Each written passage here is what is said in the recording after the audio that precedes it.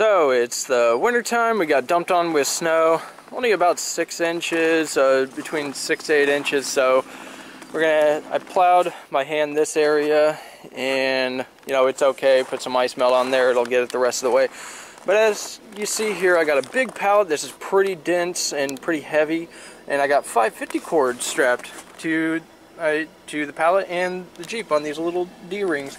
So I'm going to do a little bit of a redneck snow plow because I can't get anybody to come out and plow my driveway, so I got to plow out a driving path.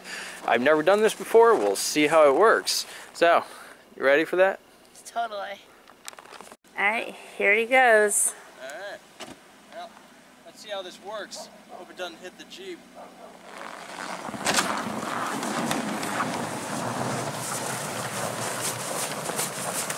It's so not working. Okay, so it wasn't exactly too successful with the pallet alone, so this right here is going to put weight on the back, and we're going to go ahead and drag it and hopefully get it a little deeper in the snow. So, I mean, I could strap a bunch of weights on there, but, you know. This is funner! Yeah. Alright. I'm showing him what a true Alaskan's like. Yeah. Alright, and you get to see it from the back end. Yeehaw!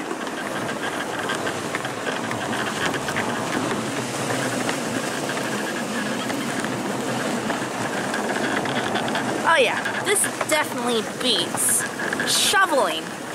Do this a couple of times and we got it down. I think we got this now.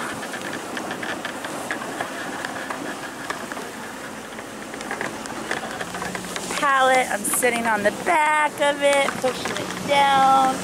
You can see the push, and there's a bump. Weehaw! And he's going a little faster on the point. This kind of reminds me of when we went on a snow machine when I was younger, and we used to put a car hood on the back of the snow machine and ride on it like a kid. And if you slid off, then you just slid off into the snow. So this is kind of fun like that. Brings back memories that way. And so as you see, dragging my foot in it, it's getting this kinda.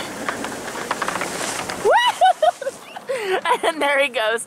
So, yeah, that was fun.